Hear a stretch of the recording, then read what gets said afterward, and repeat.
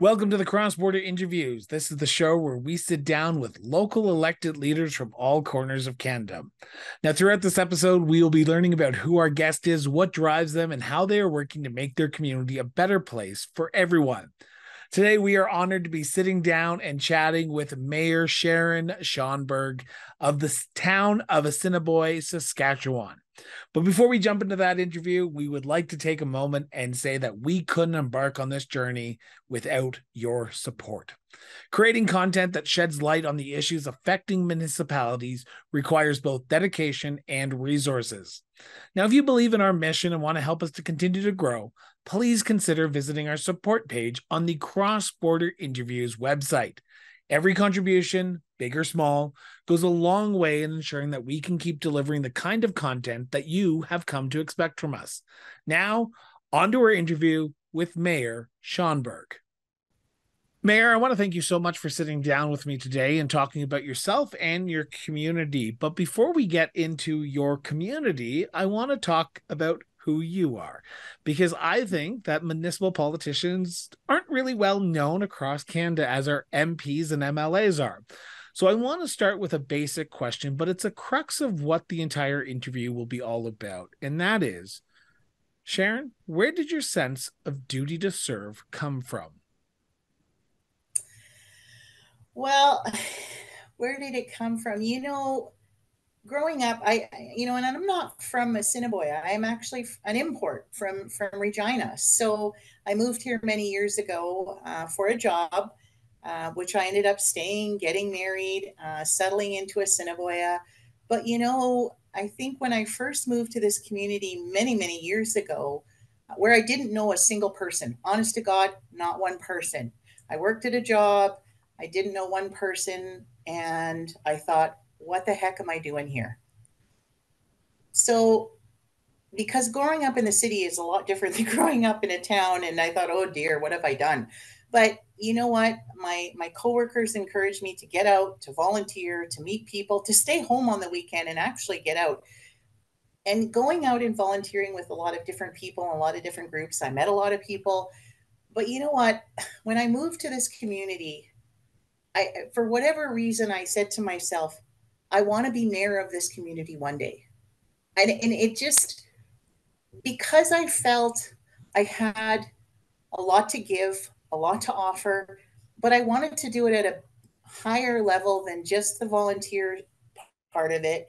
And I have volunteered on pretty much every board there is in this community. But it's just to be more involved with my community, make some decisions, make the place a better place to live, even if it's a little bit, but just make it better and have a say in what goes on in your community and be a leader maybe. You know what? It's for me, it was just something I wanted to do. And it was, I always have been interested. I did take some education post-secondary. I was in school to become a lawyer, and my major was political science. So right off the get-go, I think I had this interest in, I don't want to say politics, but certainly, I guess it is. And on what level, I didn't know. But when I moved here and got into this town and got used to being here and loving this community, I thought, this is something I want to do one day. And I mean, I ran for council 10 years ago. I sat on council for 3 years. I was involved in different groups. I sat on the school board here. People said to me, why be on the school board? You have no children. But for me, it was about helping to make decisions about the schools in this community, very unbiased. I don't have children in this school or this school. I can make a decision based on no bias here. I'm just making a decision from what I see. It also gave me an opportunity to network with the educators in the community, and network with a lot more people in the community, meeting more individuals, but still having that drive, like I said, being on council and then taking a step back and then wanting to run again. And I did run again. I ran for mayor 8 years ago and I didn't win. And I thought, next time around, maybe I'll try again. And my husband said, do you want the headache? And I said, maybe not. A husband after your heart, right? Do you want the headache? Well, and so 4 years ago, again during COVID, I had mentioned what I knew. I knew the council. It's a small town. You know who's on council. One of the councilors is my friend. I said to her, I want to run for council. And I said, I want to run. And she said, great, you'd be great as a counselor. And I said, no, no, no. I said, if I'm going to run, it's all or nothing. And I feel I can do that job. I feel that with the support of others, I could do this job. And I decided to put my name in, and you have those thoughts of, well, I'm not going to win. I mean, maybe the other guy's better. Who knows, right? And because you don't, and people are like, well, you're going to win, you're going to win, you're going to win. And I said, you don't know that, right? Now, 60 some percent of the people showed up to vote, which was overwhelming. And here we are today going into year 4. So where's that time gone? Well, there is a lot to unpack there, but I want to start sort of with young Sharon, if that's okay. Sure, go ahead. Was mom and dad political? Did you grow up in a political house? Did you understand? Because you talk about going to university for Yeah, political science, which I went as right, well. I come from a right. political family. Did you as well, or was politics discussed at the dinner table? Not overly. I mean, we listened to the news. My dad was well read. He was a salesman for a photocopier company and traveled all over. So my mom was probably the main disciplinarian in the family. The old wait till your father gets home spiel. My dad was a strict man, and I'll tell you, if you went out and he were to be home at 10 o'clock, it wasn't 10:01, it was 10 o'clock. But the good values of, you want money for things, go out and get a job. So I was 15, I worked in a retail environment. My mom worked in the retail environment. Who says we worked in the same store? She said, don't call me mom at work, call me this, right? But were they involved in politics? No. They just, it was just something. So going, and I was one of those nerds that loved school. I still love school, and learning. Always want to challenge the gray matter, but it's a it's a matter of just my whole inside just sort of watched the premiers, and I watched the government I lived in, and it was like, they're trying to make a difference. And when you live in a community and you work, I mean, I have another job. I work in a financial institution, and I have for 18 years. So juggling both is I'm very busy. But it's just, I don't know, it's a position that I always just, something I always wanted to do inside of me, and the interest was always there, and it was always, people in communities have complaints, and they complain about this and they complain about You this, and don't say, we're all one Sharon. of those. Newsflash. News But flash, people so complain. my, right? So, the options for me 4 years ago were, yeah, I had some of these complaints. Things were bothering me in the community. People were saying to me, you should run, Sharon. This is wrong. And this, okay, well, so, and I thought to myself, okay, you have two options, Sharon. When you complain, you either come up with a solution and or zip it, or you challenge yourself to try and do something about it. And I took that other route because I feel like I could make a difference. I feel like I could have a voice and make decisions. Listen, I'm a taxpayer too.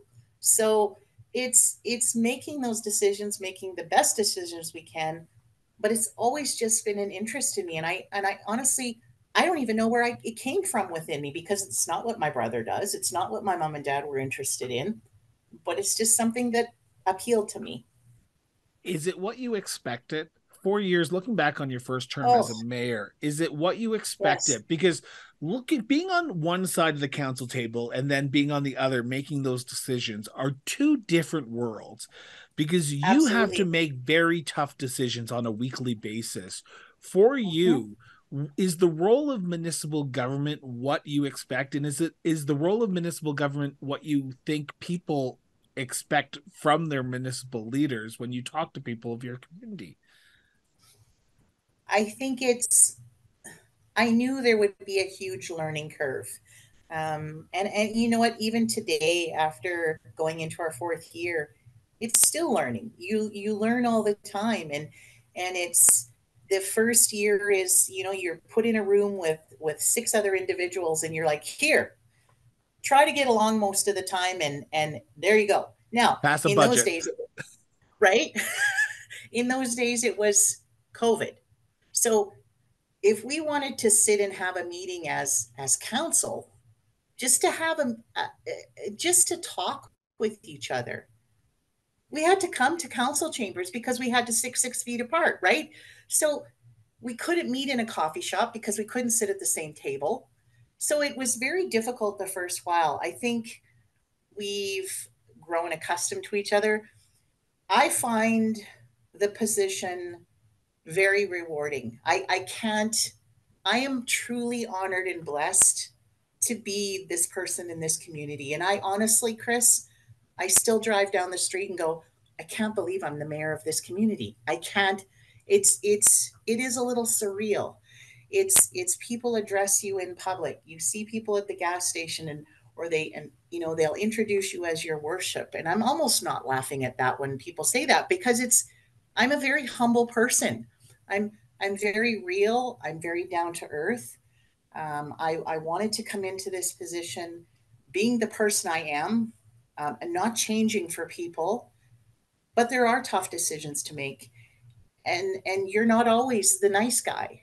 And but at the end of the day, you have to do what's best for the community and what information has been given to you with the dollars that you have to work with, and with your council, try to make the best decisions possible for the community. And that's not always the easiest thing to do. And you do your best at what you've been given for information, and it's working with the others and hearing their opinions. And democracy is a wonderful thing, but it's at the we come together and we gel as a team, and we've grown accustomed to working with each other as council. And it's I tell you, I would love for people to be able to, and I've said this, I would love for people to be able to sit on the other side of the fence just to see how it goes, because it truly is eye opening.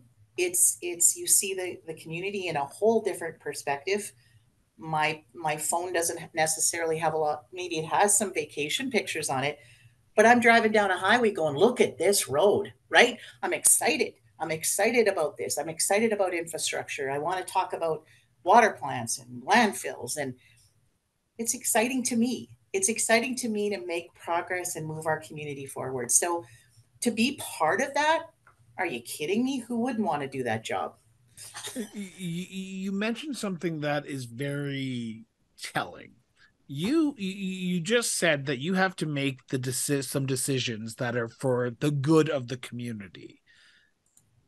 How do you know you're doing good for the community? How do you know that the decisions you're making are in the best interest of all the community? Because after 4 years in office, I guarantee you know that not 100% of the people are going to agree with everything that you think is good for the community. So, how do you balance what is right and what is good with the understanding that some people are just going to have to be upset with you? Well, I mean, we're a small community, so we're 2,400 people. We work on a base of other communities around us. I'm out and about all the time on the street. I'm in the coffee shops. I'm in the grocery stores. And let me tell you, Chris, people have a problem with something, they have no problem telling me. And whether it's via Facebook Messenger, hey, listen, I know this isn't the way to tell you this, but well, you just did. You know, it's hearing people in the community and seeing them on the street having the conversation at the post office, having the conversation in the grocery store. No, some of the decisions we've made maybe haven't been popular, and are there still issues at hand that we are dealing with? Absolutely, that's any community.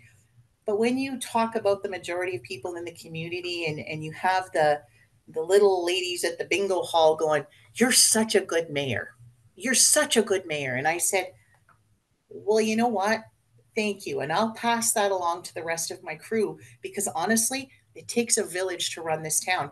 And a lot of these people make me look good sometimes. And it's listening to the people out there. And, you want to be a delegation? We welcome people to come to our council meetings. You want to be a delegation at our council meeting? You want to be a delegation at our recreation committee meeting? Come on in. We're always willing to listen to people. What, maybe it's a complaint, but what's your solution? Like, come to us with some potential solutions. But it's It always having the ear in the community, as do the rest of my counselors. They're always willing to listen to people, and bring it forward, bring it to us, and let's talk about it. And maybe it is a great idea, maybe it's not. You try to make the most people happy that you can. And I know the first year stuff kind of, you took it a little personally, because, and I'm not saying you develop a thick skin, but you took things personally, and it was a hit at the town. And then you get into the role, and you take a step back, and you learn to absorb that information and say, hey, they're coming to you because of this. Okay, what's the solution? What can we do to try, and maybe we can fix this, maybe we can't. But listening to people, listening to who are these people in this community. And that's the key. Is and like I said, some of them have no problem reaching out, and I'm very accessible. I'm not afraid to talk to anybody. I'm not afraid to not pick up the phone. You know what, you want to talk to me, come and talk to me. How important is it to listen to not just the people who agree, but the people who don't agree with you? Because you're, as mayor, you're not in Yes. Regina doing your job. You're not doing your job in Ottawa. You're not the partisanship. You are a neutral entity in your community, Right. that you are Right. looking after everyone, not the Liberals or Conservatives or Right. the NDPs or the Saskatchewan Party. You are the mayor. How important is it for you to listen to Yeah. people who disagree with you and even agree with you? Well, I mean, obviously, it's easy to listen to those that agree with you. I mean, you're on the same page. But it's like no brainer. But the people that disagree, it's just as important. It's just as important. It's just as important to hear their point of view. It's important to not be listening so that you're listening to respond to them. It's it's listening so that they're heard, because a lot of times they just want to be heard. And they may have, and sometimes it's a matter of pointing them in a direction of, well, you know what, I want to hear it. Well, you always love hearing the good, but sometimes you want to hear the not so good, because you need to know that. You need to know what's going on. If that's sitting in a coffee shop and listening to people talk about this, that, and whatever it is, you need to listen to it, because there are people in this community too. And it's taking the time to thank them for talking to you. And whether you disagree or agree, at the end of the conversation, they want to be heard. We had our council meetings for the last 10, 12 years. We've had this one gentleman who comes pretty much to every single meeting. And he comes as the public. And he's concerned about water. We're always concerned about water in a community. And he comes and he comes, and he's gotten 10 years older, and he has a walker now, and he sends me information packages. And I said to my administration, I said, you know what? He never says anything because it's public. He never wants to be a delegation, but he sits and he listens. And he tells me in the co op parking lot, he tells me how, he cuts out the articles that I have. Let's have him at a meeting. Let's have him at a public works meeting, and let's talk. Let's have him have his say. And he's come to a few of our public works meetings. But you know what? He gets to say what he thinks. And for him, he enjoys that. He enjoys, first of all, it was for him, it was being acknowledged that, because I remember him when I sat on council 10 years ago at the meetings, and he came in and he left and he came, okay, what's going on with this guy? Let's have him at a meeting. And we've had him at a few. Give us your ideas. Talk about water. You go around town taking pictures of this snowbank and that water dam and this and that. Tell us what you think. Tell us what you think the solutions are. And he offers up information and pictures and all sorts of things. And it's like, well, this is, potentially helpful, and it's eye-opening for us, going, someone actually cares enough about their community to do this. The least we can do is sit and listen to him. I appreciate It's a your good thing. honesty there. It truly is. It truly is a good thing to have that. Um, before we turn to the town as a whole, I want to ask one last question. And I think it's an important question that I ask all the time, but I want to know from a small town perspective. Does the average resident in your community understand the jurisdictional roles that the government plays compared to other levels of government? When people are asking you questions, are they talking about provincial issues? Are they talking about federal issues? Or do they understand that if I need to talk about healthcare and education, I'm going to my MLA? If I need to talk about the passport or what's going on with health mandates, particularly during COVID-19, I'm going to talk to my MP. Or are you seeing a blurring of jurisdictional lines and your residents don't care about those lines and want you to address them as mayor, as the person closest to them? Well, and I can sit back and I can see the different levels because I understand that. But does the average person? I don't think so. And I think because you're the closest ear to them and you're the most relatable, that, and now we are very lucky. Our MLA lives in our community. He's also the Minister of Agriculture and Highways. So his office is actually right beside my paying job, I'll call it. That's where his office is. So I talk with his assistant quite often, and we have, a lot of great conversations. And our MLA is we're so thankful to have such support from this gentleman. But the relationship that we have with him is a good one in the fact that we know we can reach out to him. But in regards to your question, I think the average person is, there's those that know where to go when they have issues about healthcare.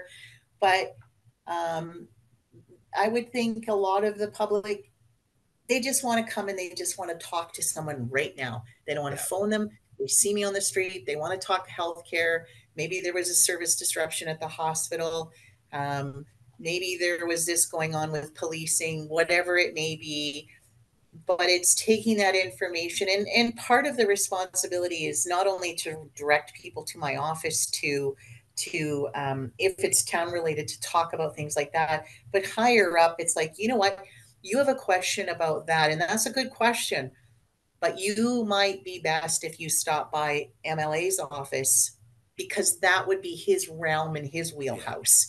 And he would be able to, or his assistant would be able to point you in the direction, because that's more of a provincial thing. It's not necessarily, yes, it does affect us at a town level, but it's a more provincially regulated issue. And so it's sometimes it's the directing of ways and listening to the people, but saying, you know what, that's maybe a law enforcement issue, and maybe contact the RCMP. Here's the number, or stop Yeah. by the detachment, whatever, But it's a lot of time, it's, you feel like you're somewhat of a traffic director and saying, yeah, that's our issue.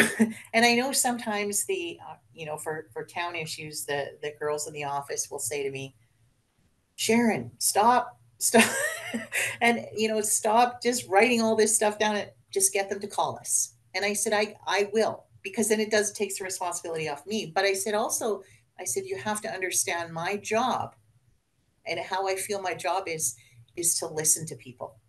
I need to listen to these people. These are the people that voted for me. Maybe some didn't, maybe some did. But part of my job is to listen. and listen well. But it's also, yeah, you direct people. But I are the lines blurred? Yeah, I'd say so. But do people really, they just want to be heard. And wherever they go to get it, that's all they want. People just I want to listen. could not agree more with you on that one. I want to turn to my second segment because I'm cautious of time and I know you're a busy mayor. And I want to talk about the town as a whole. But before I Right. do this, I'm going to preface this question by saying this. This is a conversation between the mayor and myself. This is not a motion of council. This is not a direction of council. This is not even a policy of council. This is a conversation and the mayor's opinion. So, your worship, mayor, in your opinion, as of recording this episode, what would you say is the biggest issue or issues facing the town of Assiniboia today? I mean, we can talk about generalized issues about, I think people are concerned about, they have the landfill, the water issues, infrastructure, and that's in any community. Infrastructure is huge, but in a small community like the one we have here, you look at longevity and sustainability, and you look about down the road about where we see ourselves in 10 years, 20 years, 30 years. So, people living in a small, and let's face it, we're not, it's how do we drive folks into this community? How do we drive services into this community business wise? How do we sustain our community in the long run? And we're getting it, we're in older demographics, me included. We're seeing a lot of young people here, but I'm not a young person. Um, I'd like to be sometimes, but uh, it's the sustainability and longevity of the community, and the success of and the planning of how we progress forward and grow as a community. So it's always something we're thinking about and planning for. And yeah, you can plan for a year down the road, but and we're not always going to be the council of the day. But how do we continue that forward into the next council? How do we take our vision and go forward with that, hoping that the next councils continue on with our vision of how we see Assiniboia growing and thriving in 2050, right? Where do we see ourselves? So it's always that forward thinking of we need to sustain and we need to thrive and we need to grow. So how do we go about doing that? So you basically That's just asked my next follow-up question is how do you do that? Because you're right. And I think Assiniboia is not alone in this situation where you're struggling with the attraction and retention of residents and services. So, what do you see as your role as mayor and in sort of essence council as a whole ensuring that you do have that sustainability and that longevity outlook that you're so passionate about that in 2050 you're not just the same community you are today, you are bigger and better? well, I mean, as a council, I mean, we're we've done this last 3 years, and we've really gone full tilt. We came in, there was a council and mayor for 8 years, and honestly, kudos to them, but they got tired. And 8 years is a long time. So we came in as a whole new council. There was not one person that transferred over. We released our CAO that was currently here within 30 days of being on council, and we got ourselves a new CAO.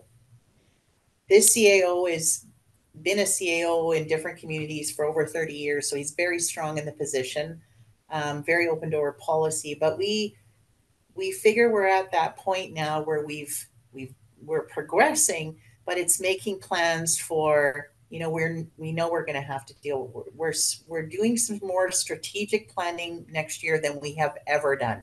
It's not a matter of let's just go and keep going here because we got to think about, and we've been thinking about so many different things because we're all over. And I'm so thankful for my council that are so passionate about the community and so into making it better, that they are so involved with let's talk about the water plant. Let's get these engineers on what we need to do to sustain our water for the next 50 years. What do we have to plan for there? So we've got engineers working on that. We're looking at infrastructure. We need paving done. Okay, well, we need to fix the infrastructure. So it's planning ahead. It's also developing. We're potentially thinking about developing a subdivision out here. We talk about planning and development about, we have a new $18 million recreational facility that just opened up a year ago, September. Now, if you don't think that that's a drawing card to this community, oh my goodness. The tournaments, now we have a good issue. Now it's an issue, but it's a good problem. Now we need more hotel space. So now it's looking for, who do we get? We need to reach out to these people. We need more hotel rooms. And it's the businesses we have. Oh my God, we have a very vibrant chamber. We have such great businesses in this community, but it's that forward thinking of, we need to get this, we need to get this, we need to have this. And we're the healthcare. I mean, we're very lucky to have a hospital here. I'm very involved with health services here in the community because we have had some issues at our hospital with disruptions, and COVID didn't help. But I have weekly meetings, not weekly, sorry, monthly meetings with the health division to talk about, how can we support you? Where are we at? What's going on in the hospital? We are lucky, in 2,400 people, we have 6 physicians. We have 2 dentists. Wow. We have chiropractors. We have ear specialists. We have eye doctor place. We have, but you remember too that we're a hub. So we have outlying communities of about a total of 10,000 people that service this area. We have farm implement dealers. We have grain terminals. We have car dealership. We have, the services and amenities of this community. So we have 3 schools. But we're seeing a lot of younger people moving here, younger people staying here, younger people going to get a degree, coming back to our hospital to work. We have people returning to the community because small town is safe to raise your kids. It's a good place. You can't go to the hockey rink and see a 7-year-old because don't misbehave, because I know who your parents are, right? But that facility in itself is, and I can talk about that for hours, but it's all that we have to offer, but it's promoting ourselves, it's marketing ourselves, it's getting out there and being seen. And having a meeting here where we had 19 other communities here for SUMA. And the amenities, a lot of the people were like, oh my God, I can't believe you have all this. Like, you're so lucky. We are lucky. But it's planning for that longevity and going out, and we have an energetic crew at our office here who are movers and shakers, and they're always on top of stuff, and they're always thinking about, this is what we got to do in planning and development, and are we going to do a space here, and the recreation is on top of things, and what is she planning for next year for stuff. And we're always thinking of things, and let's try this, and we're always open to new things to try, and just to specialize in different things. And we're just always on the go. We were going to take this year as our coast year, and we were just going to go, let's just be the normal council, and we'll just go through. Well, we've been nothing but, 110 miles an hour, full tilt, and I don't see 2024 being any different. How do you balance that though? Because you are, as council, have to look at the forward thinking, where the city is going, where the community is going, what do we need to improve the community. But if I go talk to 100 people in your community tomorrow, which I'm going to be doing, not tomorrow, but in 2024, I will be stopping in Assiniboia. And if I ask 100 people what their biggest issue is, they're all going to give me different issues. They're going to tell me some things that they think are important to them. You, at the end of the day, as council, as mayor, understand that you have a small amount of money, that you cannot run deficits, and you have to pick, at the end of the day, the winners and losers. And I say that respectfully because not everyone is going to get what they want. how do you ensure that the viability of your community in 20 years is there, with the understanding that you can't forget about the people here in the community today? You nailed it on the head about, we have a certain amount of tax dollars available to us.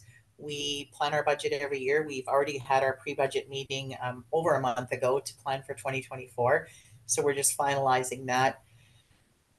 It's trying to maintain the status quo here with the people here, to try and keep the ones here that we have, certainly. And you want to make it affordable for people, so you want to, okay, so if you need to raise taxes, but at the same time you've got to walk a fine line there. We know everything costs a lot of money nowadays, and it's tough for people to live, but it's balancing that budget to say we can afford to do these projects. We talk about sidewalks and paving, and I bet you if you asked 100 people today what their main issue is, it'd be our main street that needs paving. But it's also a highway, so we've done our part with the infrastructure. Now we wait for the Department of Highways and the Ministry of Highways in our province to make that decision that they're paving it. But it's for us, it's trying to be as fiscally responsible to the taxpayer that we can be. And people understand. I think the culture has shifted in our community with our town, organization, and the employees out there. In any given day, you would be, before you would drive down the street and you wouldn't see a single town person out. You see them out all the time now, and perception is everything. So you know what? People see them out working. They see them out getting things done. Okay, no, their sidewalk didn't get done this year, but there was a sidewalk in front of the church that's falling apart. So we have to pick our priorities, and not everyone's sidewalk is going to get done, and not every person's street is going to get paved. But Are we people willing to address, accept that? they understand when they see what work got done. And don't think people won't drive over to that area to see what exactly it looked like, because they do. I kid you not. No. Oh, yeah, They'll take another a news photo of flash. it too and be like, well, it could have been better.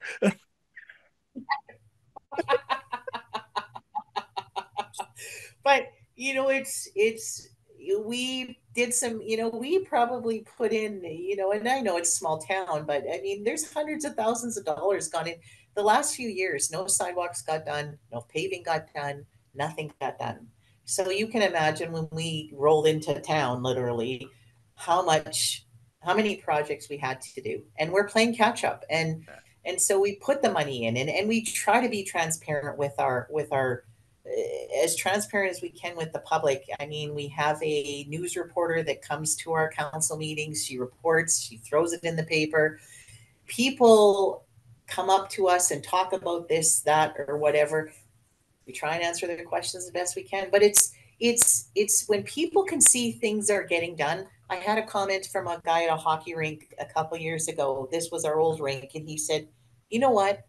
If I see things are getting done in this community, I don't mind paying an extra couple of dollars on my taxes because things are happening." And people have that perception where if they see things getting completed, they see things getting done, the majority of people are like, we're okay with this because we're making progress. I am very cautious of time here, and I just realized we're at the 40-minute mark, and I have not gotten to my last segment here. So hopefully you have a few extra minutes to chat. But I want to talk about my favorite subject, and it's tourism. I don't think Mm. municipalities talk about tourism as much as they should. And that's just my own personal perspective, but here we are. So I've got to ask, as someone who is about to come to Assiniboia later on in 2024, possibly before or after the SUMA conference, what are some of the highlights? What are some of the hidden treasures in your community? And I say community as in surrounding area as well, that people need to visit while they're in Assiniboia? Well, honestly, I think first and foremost, if I don't mention our Southland Co-op Center, that, like I said, is an $18 million project. A group of individuals in this community had a dream and through provincial and federal funding, as well as contributions from individuals and RMs in towns. I mean, we couldn't be who we are without our partnerships with our outlying communities and RMs in towns, because they building those relationships just makes us even stronger. But this facility is bar none probably one of the best facilities I've ever seen. It's got the NHL hockey rink. It has a virtual room that's got 30 different virtual games. It has a climbing wall. It has a room for a pickleball court. It has a walking track. It has a teen center where we can sell memberships. Kids can come and hang out, play video games, do whatever they want. But we've hosted a WHL game this year with Swift Current and Moose Jaw, which was sold out. We try and run the facility all year round. We had the Saskatchewan Country Music Awards here in June, where we had all of the best Saskatchewan country music artists here for 3 days. We put on a heck of a show. We had Washboard Union as our main entertainment for the weekend. But it's quite a facility, and right across from it we have the Prince of Wales. So the Prince of Wales complex was aptly named after Prince Charles. Many years ago, he was here to put the shovel in the ground. It's got a movie theater, it's got a library, it's got an auditorium, it's got the curling rink, it's got businesses upstairs. We have our own FM country music radio station here in Assiniboia. So we're very lucky to have that. We have Steve Huber from Cat Country. We've got the swimming pool down at the south end of town, which is jam-packed all summer. Kids will come. So we have a lot of parents that live here. Their kids will come home to book their kids into swimming lessons all summer here. So we have kids coming home all summer for swimming lessons. Golf Wow. courses. We have 3 golf courses within 50 kilometers here. Beautiful, beautiful courses. We have Willowbunch, we have Assiniboia, and we have Thompson Lake. So provincial parks, we have Thompson Lake Provincial Park, Willowbunch. We have down south, about 35 minutes, we have the St. Victor petroglyphs, which there's an archaeological, it's called St. Victor. There's actual glyphs in the carvings of, you can take a sunset tour. My husband is part of the group. They do a sunset tour where you can actually view the glyphs in the stone. It's incredible to see, and it's one of the missed hidden treasures of this area, I feel, because it doesn't seem to always get the recognition it deserves. Well, I We have want to our go. museum. You should go, and I could get you a private tour. Let's do it, you and me. But absolutely, we're in. We have our museum. We just helped our museum. They've got a private collector. We've got an antique car collection. It was one person's collection. We have a safari exhibit collection there. We just finished a 9-hole putting mini golf over there this summer. Disc golf is in the plans at some point in here. We have the Cherniac Art Gallery. My God. So for those of us who are lucky enough to know Bill Cherniac, he's a gentleman from just outside of Assiniboia here. He passed away just a couple of years ago, and I sit on the Cherniac Art Board Gallery, one of the best art galleries in this province, if not the country. This, by the way, is the majority of the artwork in there is his own private collection.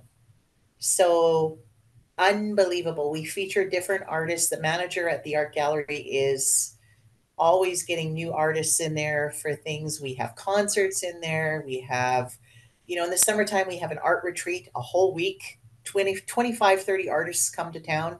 We have a whole week of arts. July 1st, that goes from at the parade in the morning till 2 o'clock, when the art gallery has the blacktop hop where we have a dance and things. We have a demo derby. We have a concert in the park. It sounds like you have something for everything. Something for Oh everyone, my sorry. God.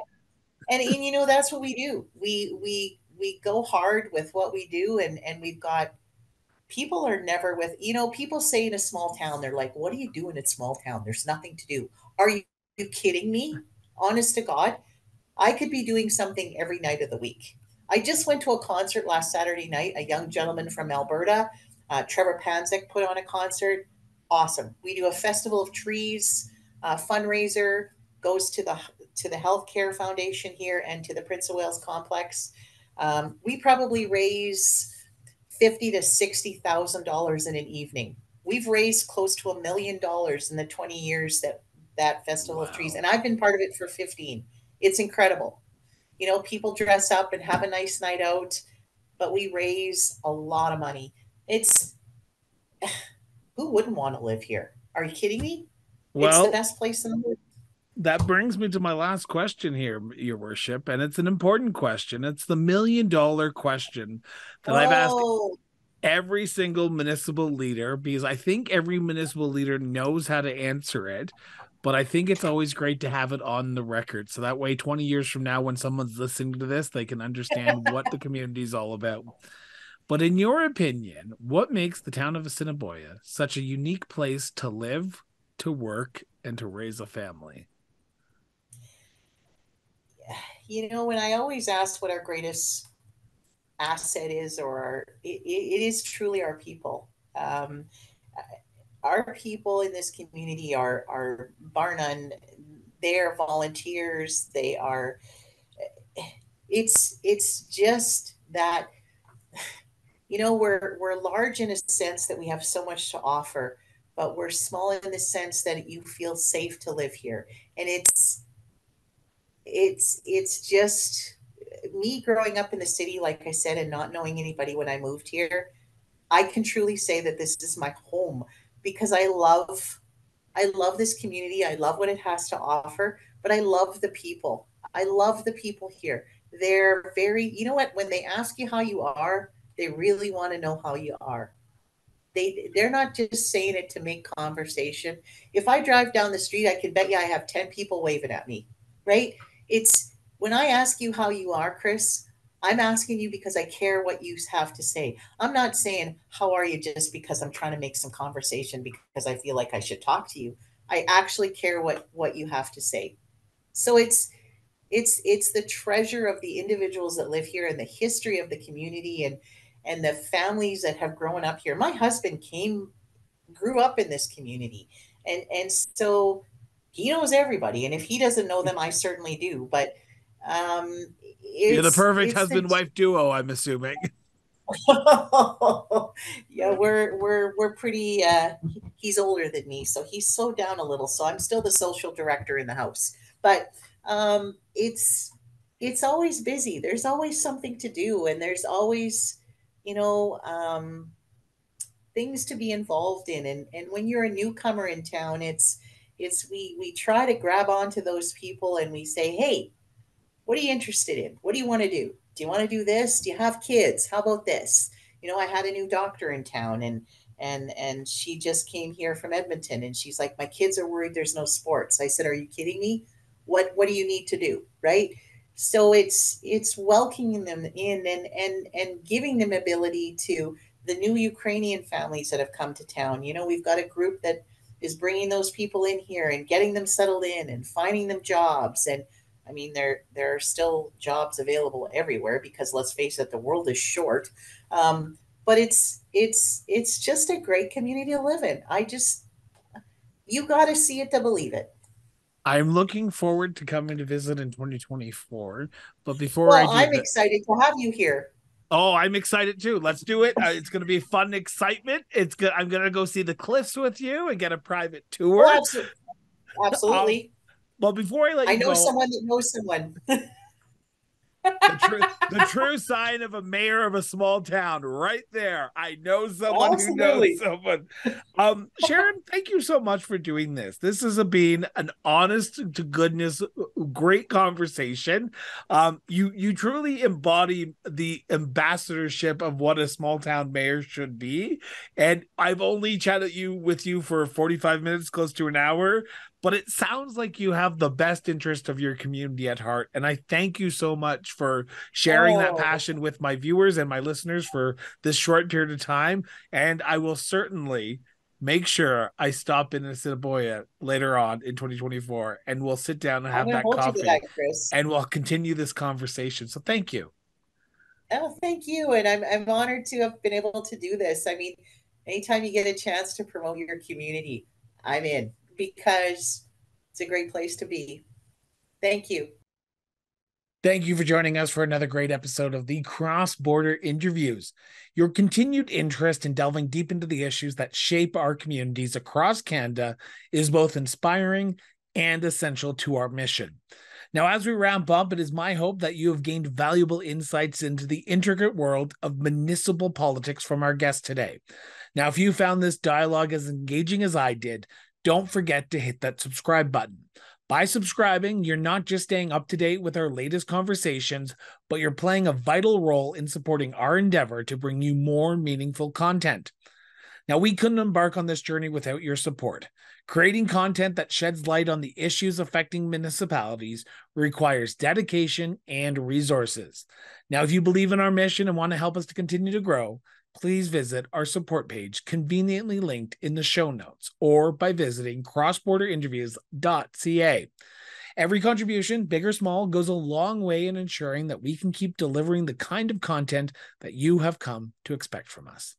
Once again, thank you for being part of the Cross Border Interviews community. Your engagement is what fuels our passion for shedding light on the issues that truly matter in Canada. Until next time, stay informed, stay engaged, and most importantly, just keep talking.